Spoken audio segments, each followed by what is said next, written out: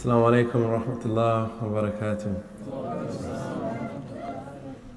Okay, I've been asked to come here and give you my take on what happened from my journey before I was a Muslim, then finding out about Islam, and then my journey as a Muslim. Okay, so I think I'd start way back when I was around 11, 12 years old, and I used to go to a boys' brigade with my cousin, Simeon Brown, who you all know very well, and my other cousin and my friends and my family who lived in the area in London. And that's where I first learned about, I was a Christian, sorry, I didn't tell you that. I was a Christian, and that's when I learned about God and, all the prophets and the stories that we all come to know already. But I was a little bit confused because when I went to church, I didn't really understand much. There wasn't really much that I could understand in terms of when they would talk about Jesus, alayhi salam, and a few things just made me think, I don't understand. And I think I lost a lot of interest in wanting to learn, but I liked to play the games. When I was, at Boys Brigade, we used to play a lot of games. Football outside, we used to play indoor football, we used to play athletics, every type of sport. So all the youngsters in the community, we were always playing games, and we were happy to go. But one of the stipulations where we had to come to Sunday school. So obviously I went. And so I was a Christian. I was brought up as a Christian from a Christian family. And I lived my life. I felt like I did all of the things that I lived my life in a way where I treated others the way I wanted to be treated.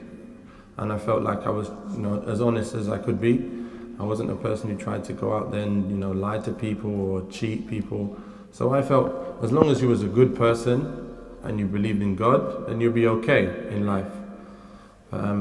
So I carried on my life living this way. And then obviously I went down the road of becoming a football player. I worked hard with the ability that Allah gave me. And, I became a professional footballer at the age of 17. Where I left my home in London and I went to live in Bristol on my own. For the first time I ever thought about leaving home was when I got an offer from Bristol Rovers. And I started my journey there as a professional football player and living my life exactly the same way again, trying to be as good a person as I can be and not really caring too much about anything else because I didn't know. I just didn't know. And it wasn't until I moved to Wigan Athletic. At the time they was in Division 2. It was called Division 2, it's League 1 equivalent at the moment. And I started, doing really well at the club. And we went through from Division 2 to the Championship, and then we went to the Premiership. And the year we went to the Premiership, actually just before that, sorry, my brother actually became a Muslim. And I heard that he became a Muslim. We used to all live in London together, but he moved to Bradford, back to Bradford where I was born. And I just heard stories that he was a Muslim. So I was like, okay, next time I meet him, I want to speak to him and see what it's all about. And when I did speak with him, he would say small things that would really intrigue me while I was, at the time I was a professional footballer at Wigan. And I'd go and visit him and he would say things that would intrigue me, but after I'd leave him, I would no longer think about God anymore. I would just carry on my life. So I would just enjoy, doing the things that most of us do when we don't know about Allah. And it wasn't until I met my wife, and my wife now, she came from a Muslim family, but she wasn't practicing at the time. So when we got speaking, we came across the subject of Islam, and I said I was a Christian, and she said, okay, but what do you believe about Jesus? And I was like, well, I don't believe he's God, but everything else, I believe he existed and all of that. But she said, okay, but if you don't believe that, then you can't be a Christian. So I was like, oh yeah, you're right. So we got in a conversation. I said, my brother's a Muslim, and a lot of the things he says makes a lot of sense, and it sounds very easy and very simple. And that's when I started really thinking about religion, because things got a little bit serious with this girl, and we thought, okay, she said she could never be together with a person who's not Muslim. She knew that, so she knew, okay, I need to go and learn about Islam and about Christianity to see whether religion is real. I wanted to check for myself, because I thought, I'm not going to become a Muslim just for somebody else. I want to make sure that it's a religion that I actually believe in fully. So I decided to go on a journey online on my own and trying to figure out what's right from wrong at the age of 23. And I thought, okay, I didn't have no guidelines of how to work this out, but I decided I'll go online and I'll see what I can find. And what I did is I went on a Christian website. I started reading a bit. And then I thought, okay, this sounds good, makes sense.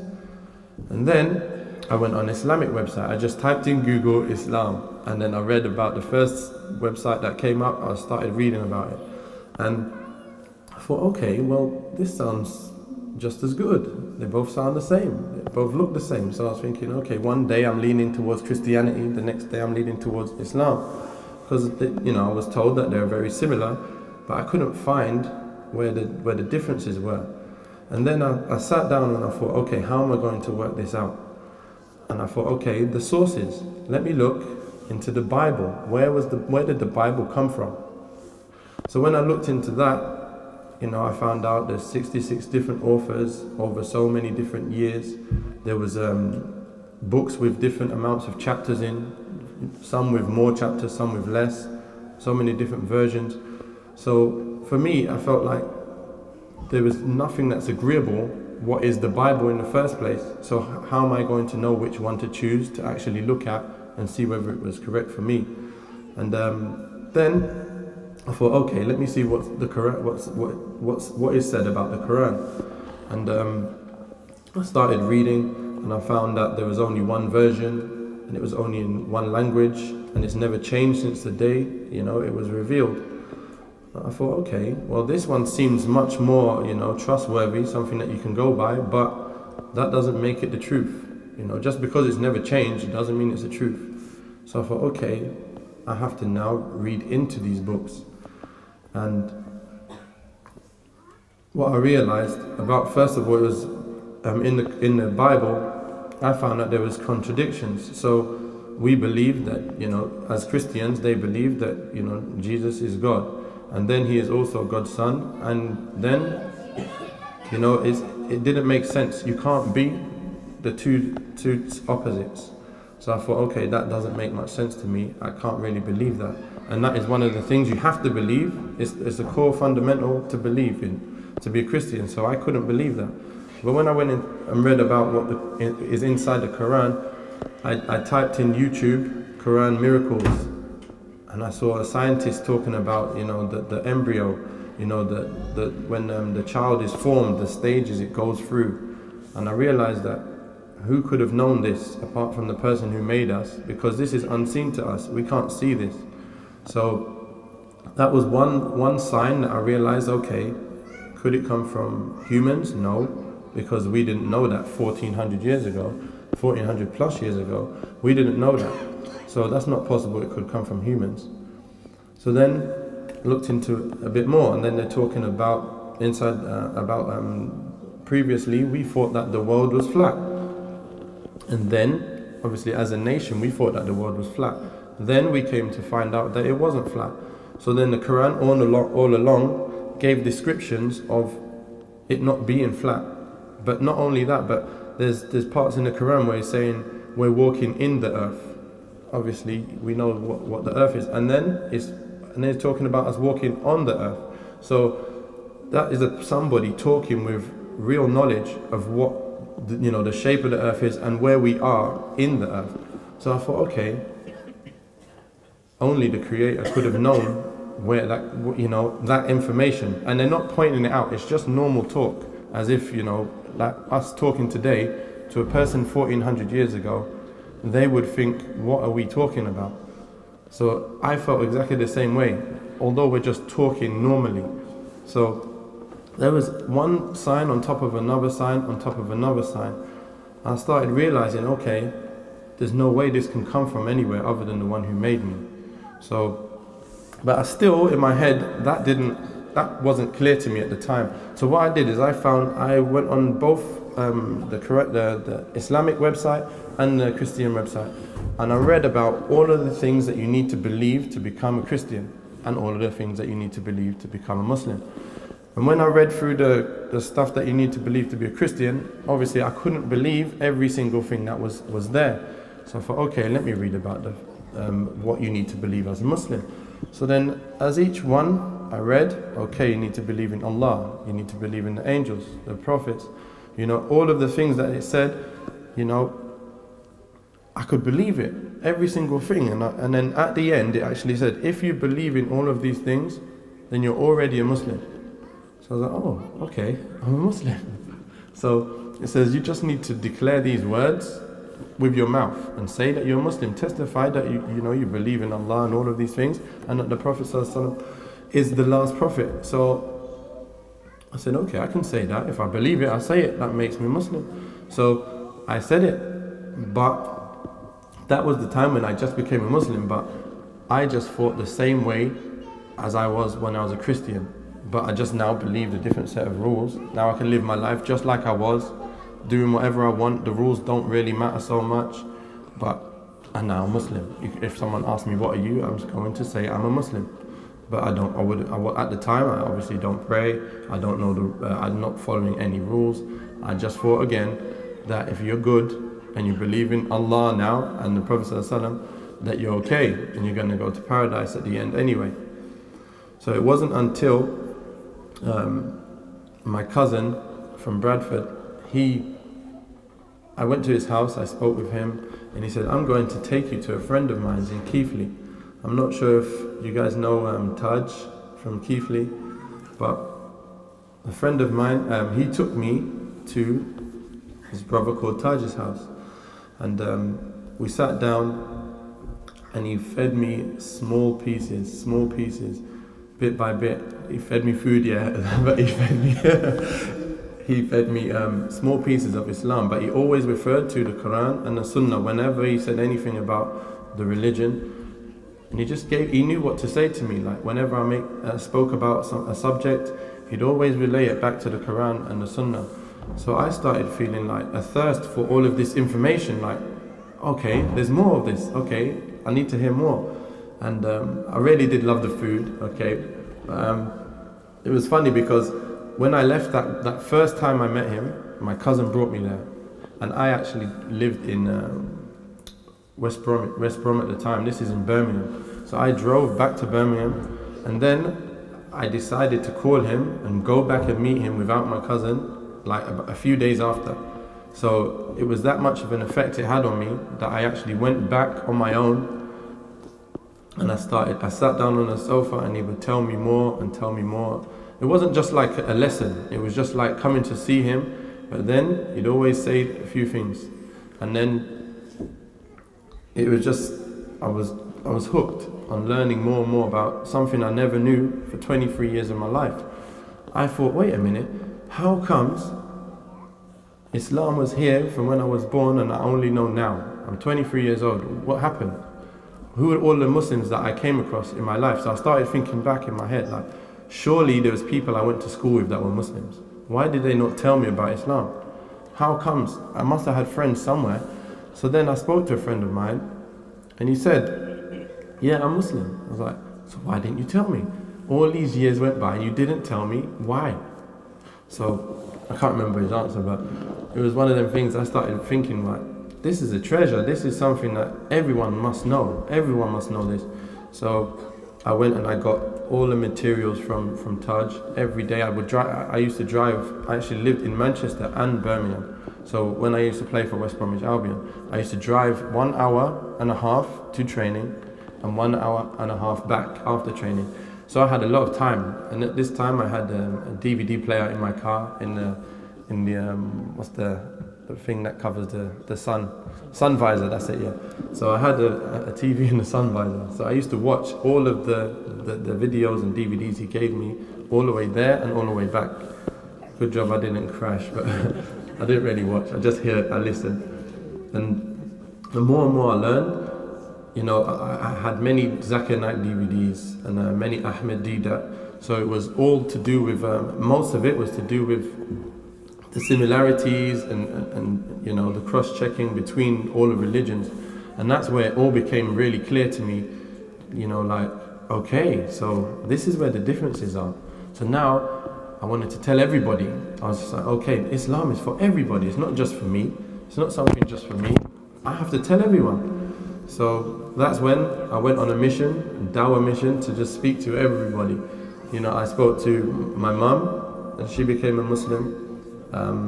I spoke to my cousin, Simeon Brown, who you all know here, and I actually said to him, you know what, you need to come with me to see this brother. He goes, I'm not going to be ignorant, but to be honest, at first I want to tell you a little story. I said to him, you need to become Muslim. He goes, I don't want to be Pakistani. He thought Islam was Pakistani, so I said, no. Yeah, he said, I'm a black man, I don't want to be Pakistani, I'm black. So I was like, look, it's not where you're from, it's a religion. I said, look, you know me and you, we used to be together all the time, we used to do everything together. We're similar people in our mind and how we think. Now you need to come with me and see this brother in Keighley. He said, I'm not ignorant, I'll come and see. So he came over and he sat very quietly when we were talking. Taj was talking to him and I thought, he's not listening at all. And at the end of the night, Taj gave him a Quran and told him to go home and read it. And a couple of weeks later he said, Naif, he rang me, he said, Naif, I'm scared. I need to become Muslim. I need to become Muslim because I could die today and I'm not Muslim. So we went back to his house, he took Shahada, alhamdulillah, you know, he's here today. But another thing was we then decided to speak to his brother. His brother was a Christian as well in London. We also brought him up to see Taj. And I remember we were talking to him and then we was hoping that he was going to take Shahada, and he said one thing that really sticks out. He said, I feel like I'm jumping into the deep end. And Taj goes, no brother, you're jumping out of the deep end. So that was a great story because he became Muslim and he's not looked back either.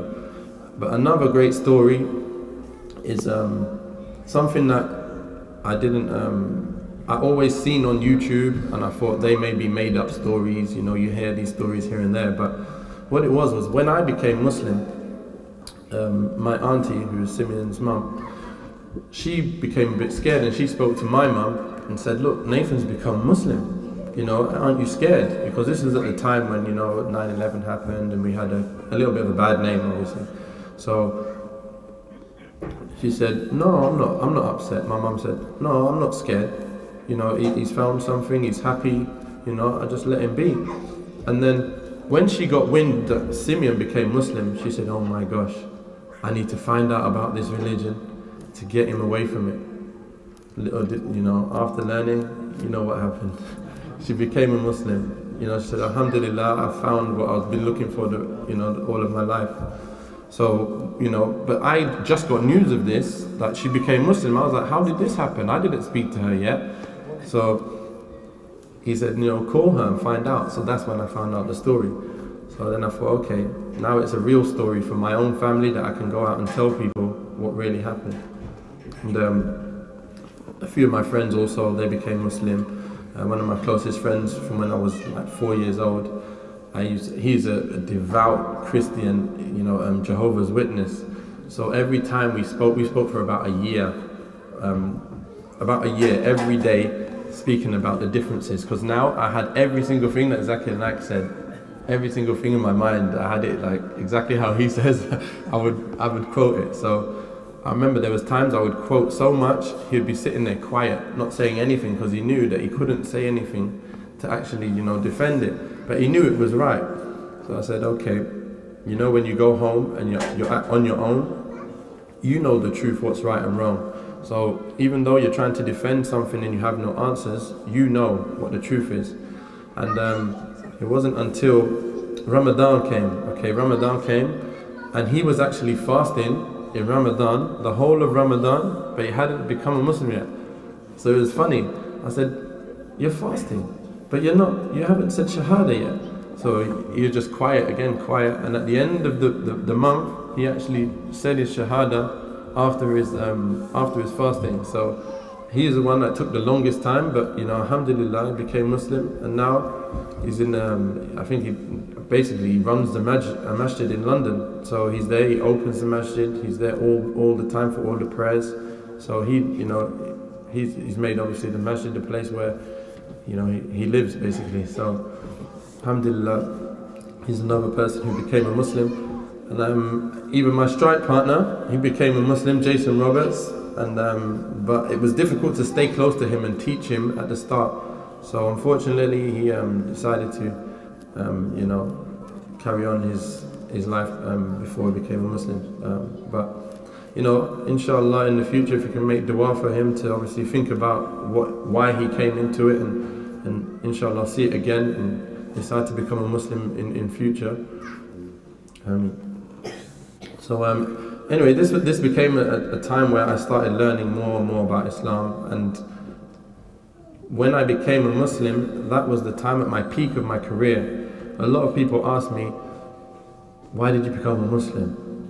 Were you down? Was something bad happening to you so you decided to turn to God?" I said, "No, I was at the best time in my life. I just got to the Premiership, top scorer in the Championship.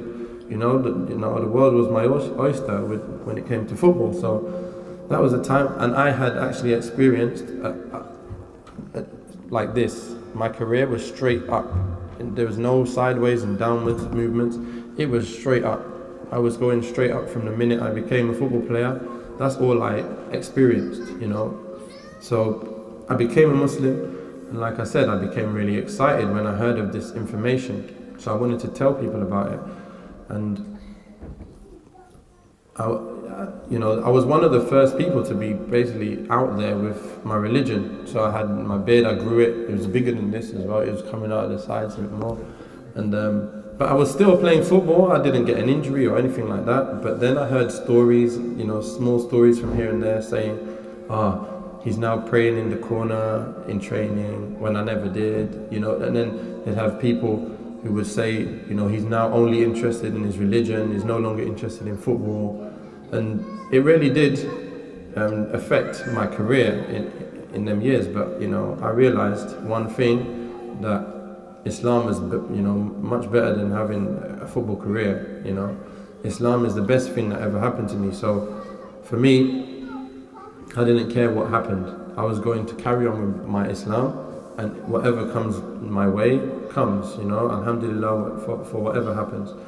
I found myself not playing as much as regularly, and it was difficult, it was hard, but I just learned more and had patience. You have to have patience, and you keep working hard. Allah doesn't say to stop working hard and striving for what you want to get, but if it doesn't come, then alhamdulillah. So for me, throughout the last, I don't know how many years of my career, I wasn't playing as regularly. Then I got into the vicious circle of not being match fit. And then what that means is you come on the field for 30, 40 minutes and you'd get tired. Then I come off, and then he doesn't play me, the manager wouldn't play me the next game. So then I'd be not playing for a few games, play really well in training and in reserve games, then you put me back in for a real game, but I can't make 90 minutes. So I was in the circle of, I'd play for a little amount of time, very, very good, but I'd get tired, and then it'd not give me that chance to ever get match fit again. So every club I moved to, the same kind of thing happened from then on. Didn't have any injuries, there's no change to me apart from I was a Muslim, and I became obviously out there a little bit more with my religion. I used to ask for halal food at training. I used to obviously need a room to pray in whenever the time was to pray. So I was a little bit different. I didn't go out with the players, if they ever went out anywhere. And so all of them things, I kind of was a little bit different from the group. And in football, it doesn't matter. Sometimes it's not just about because it's Muslim, it's because you're different from the group, okay? So I wouldn't say the players were like against Islam or anything, because there wasn't. It was just, some managers were, I would tell you some managers were, but all in all, when I used to tell them about Islam, they would love it, you know, they would like it, and they would be like, wow, okay, so it's as simple as that. You know, a lot of people I'd speak to, and I'd make them realize the misconceptions that they had in their life about Islam, and I put it straight for them. But what I found was that I was playing less and less, and obviously when the Ramadan time came around, it was very difficult to play because they knew that I wasn't eating or I wasn't drinking. So I remember I had a conversation with my manager. He didn't know I was fasting for the first, I don't know, half of Ramadan. So he didn't know any difference whatsoever. But when he heard that I wasn't drinking or eating, he says, "Are you fasting?" I said, "Yeah." He says, "Okay, you're not playing then." And I thought it was joking, so I started having a little giggle. But his face was serious, so I was like, okay, he's actually not going to play me. So I just carried on fasting. And then I had a serious conversation with him. I said, you know, I'm playing the same. Like, even when I was in Greece, I played, and people said, can you fast all year round? Because I was playing so good during that time. And that was 35 degrees, 40 degrees. So I remember the players saying that. So that's one person when they don't mind about Islam. And then there's the other person who believes if you're not eating and drinking, you're never going to be able to play. So okay, but there's so many other football players in the Premiership. They're playing, they're fasting, and they're doing well. So why would you just, you know, discriminate against me because I need to do something in my religion? They said, look, I don't believe that you have the energy. You will have the energy to play. I said, okay, well, you didn't know. You didn't know. I had a little bit of an argument with him, but it didn't change anything. He said, look, we just agree to disagree. I don't believe that I can. It affects my judgment, my picking the team. It affects who I pick when I know that you're not drinking and you're not eating. But so this happened for a few years, and to be honest, it became difficult to play. And then imagine, I'm not playing much, but I'm the same player. I know what I can do in training. My agent would come and watch me, and he'd be amazed at what I'm doing.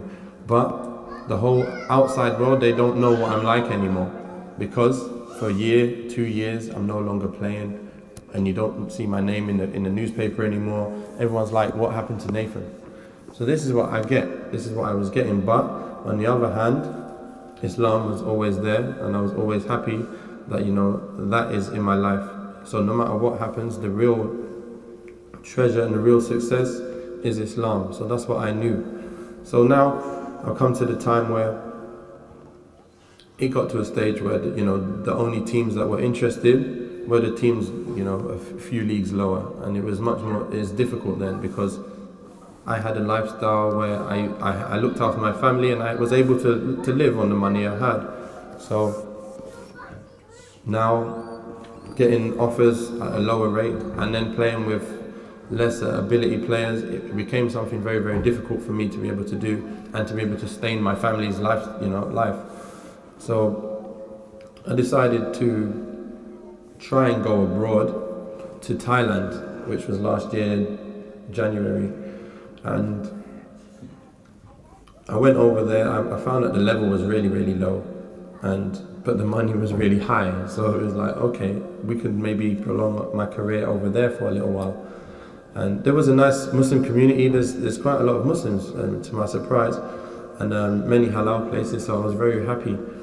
But one thing that happened was my wife became not well, at the time last year, and today still, she's still not well. So please, if you can, please make dua for her to get better, because it's been a long, long time. So, but at the time I was over there, and I was going to go for a deal and stay over there with my family, but like I said, my wife was here, and she called me back because there's a lot of, she needed me back to look after my 3 children that I have. So when I came back, I realized that I can't play at the moment. I can't go to training because I have the 3 kids to look after.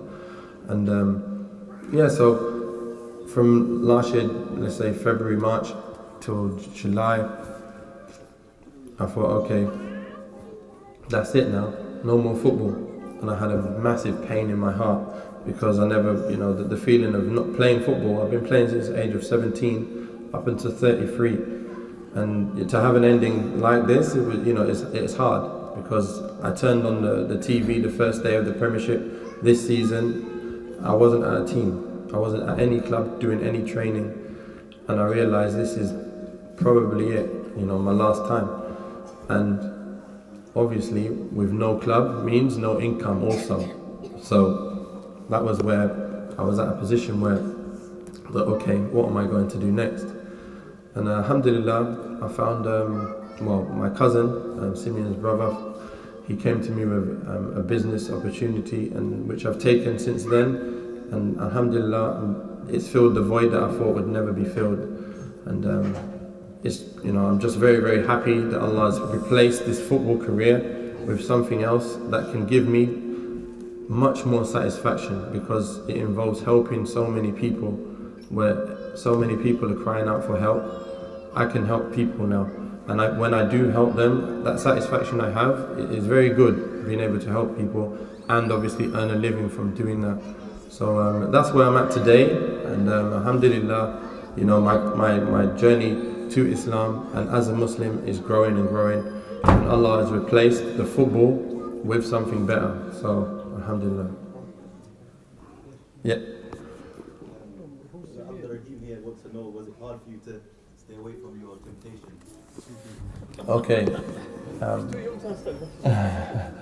It's always hard to stay away from temptations. That's what, you know, this life is a test. So, you know, if it was easy, then there would be no need for a test. So, you know, Allah's placed that in us, you know, to have hardship in life and, you know, try to overcome it. So I'm no different. I think everybody has the same kind of thing, where you have to, you know, you fight yourself and fight the shaitan who's telling you to do, you know, to do the things that he knows are good for him, you know, for us to join his party. But Allah says, you know, you follow his party and do what he says, and we'll be on his side. So it's a day-to-day struggle, as you know, and you just got to learn. The more you learn, what I would say is, the more I learned, meant the more iman I had, and the more strength to stay away from the things that are bad that I gained. So what I would say is definitely you need to learn more, and you will implement more Islam into your life.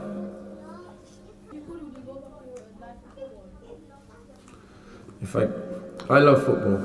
Yeah, I love football. So if I had the chance to play football at a good club where it would benefit me and I'd be able to still benefit my family, then I'd love to be playing, you know. I never stopped loving football. And yeah, you know, I still play with my friends. Yeah, obviously it's not the same as playing on the big stadiums with a lot of fans, so I do miss that a lot, but life goes on. Life is not just about football, so for me, I know that there's more to life than that, and I have many more years, inshallah, to, you know, to live and try to do good. I did in the night. So. What was the first surah you memorized when you became Muslim, and what was the first prayer, and how was you feeling, please?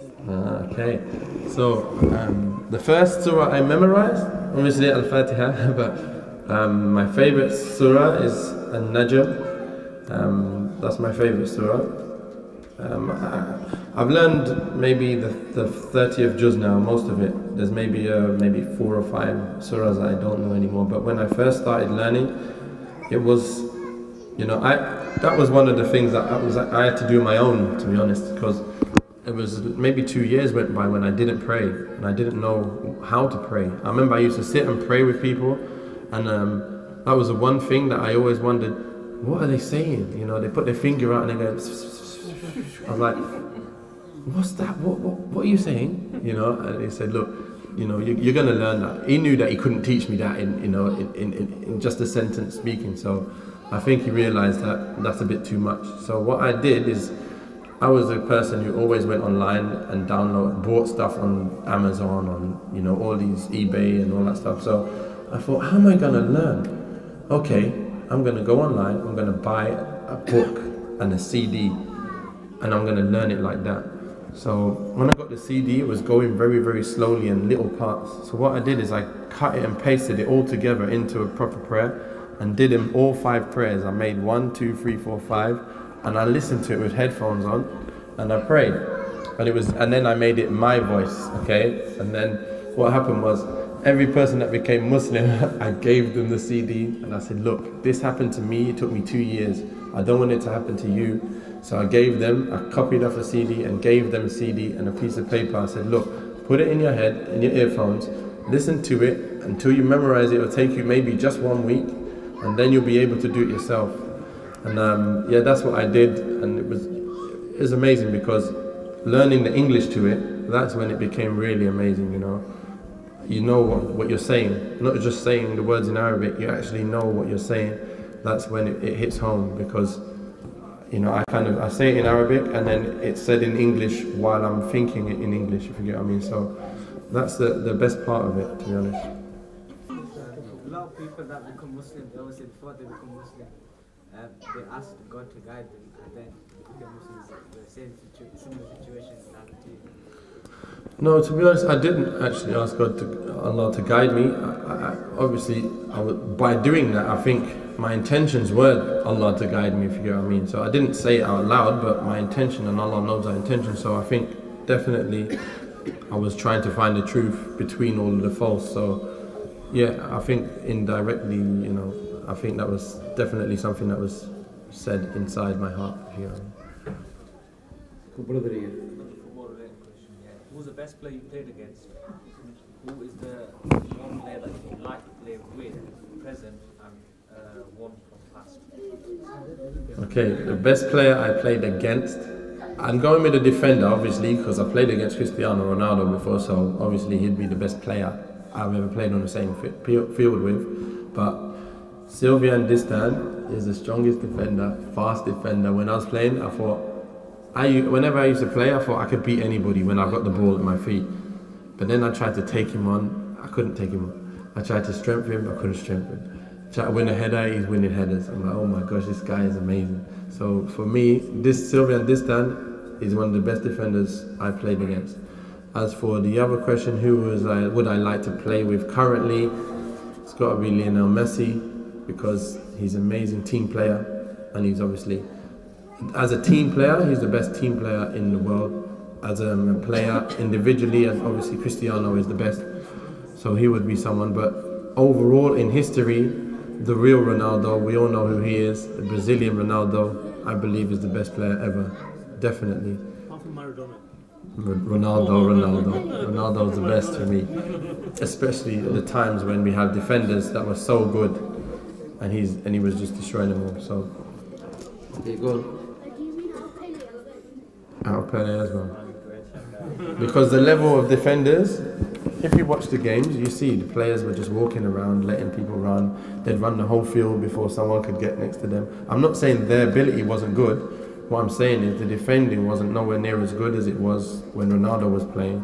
And we had the best defenders like Maldini, Costa Curta. You had so many Italian defenders that they were the best in the world, and he would just rip them apart on his own. So for me, Ronaldo. Yeah. What would you give like young Muslim youths who want to pursue career in sports as well as religion? You know, what kind of advice would you give? How would they kind of balance it out? I would say to a person who wants to pursue a sports career, you know, and play, how to balance it out is this. As for everything in any career, you know, put Islam first. Always make sure that you make all your prayers. Make sure that you're learning something new every day. You know, because if you're not learning, you're gonna just stay stagnant. You're not going to keep that level of iman inside. So you have to also just make sure you have time management, and that you don't ever compromise Islam for anything that you're going for. So if you want a job that you're not going to be able to do Friday prayers, then don't take the job, or tell them you need to have Friday because that's your time. You need Friday. So for me, you have to always make sure that you do that, because you do not want to get into a job where you believe, this is all like this is going to help me. This is really going to help me, but you have to now, you know, not have your Friday prayers. There's no point in having that job anyway. You know, if they're not going to allow you to have Friday prayers, there really is no point. So that's really the main thing, is prioritize Islam before anything else, and then try to fit stuff around your at least, the very, very least, you have to have your 5 prayers at the right time and your Friday prayers. Then everything else you can fit in elsewhere, I believe. ask, you know, when you were learning about Islam and what you were seeing, sort of the picture of the Muslim community, how did you balance the two? So like some people got negative attitudes. You know, a lot of people say, you know, when you see what Muslims are doing and what Islam is about, they're two different things. People, people in the world, when you speak to them, sometimes they think it's the same. It's not. Islam is the thing that's perfect, and we're the human beings trying to follow Islam. So you're gonna have people who are not so good Muslims, people who come from a Muslim family, but they're not even Muslims at all anyway. You know, you have the good Muslims, the bad Muslims. Just like every religion, you have bad people and good people. So it's just as long as I realize that difference. You know, Islam is this and people are this. So when I used to have people say to me, but you believe Islam is this good, but what about that Muslim, he's doing this? I'm like, yeah, but that's not Islam, that's a Muslim. You know, Islam is here. So, you know, but so it really is important to make sure when people speak, they just get clear, they understand it's clear, they're two separate things.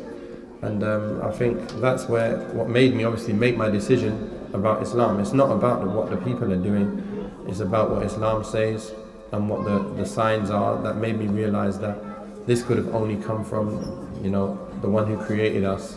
And that if I believe that, he's already set a way of life for me that he wants me to follow. And if you do these things and you try your best to do this way, then you'll get to paradise, inshallah. If you don't do them, once you already believe in your heart that this is from Allah, then you know where you're heading. You've headed that way on purpose. So, you know, that's what I realized. And I try my best, obviously, to follow that way. And anything I do wrong, I ask Allah to forgive me for my shortcomings.